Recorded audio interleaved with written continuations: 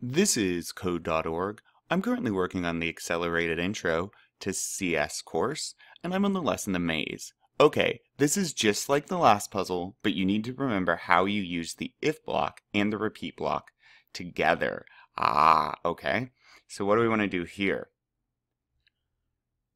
Well, okay, how can we use... Okay, so they want us to use only 4 more blocks because we already have win run. Okay, and so what are we going to want to do? We need to get to here. So I bet we're going to use a repeat block, okay? And it says we need an if block too. What do I want to check? Well, I want to not turn right, but I would want to turn left.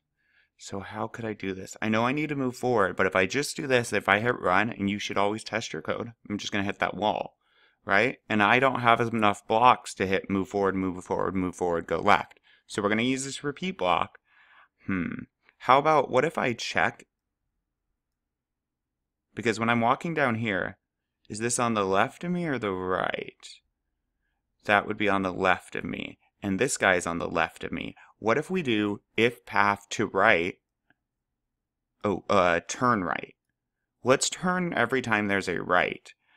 Right? Because when he's walking, there's a right here. And then I'll walk, walk, walk, and there's a right here. Is that 5 blocks? Let's try this.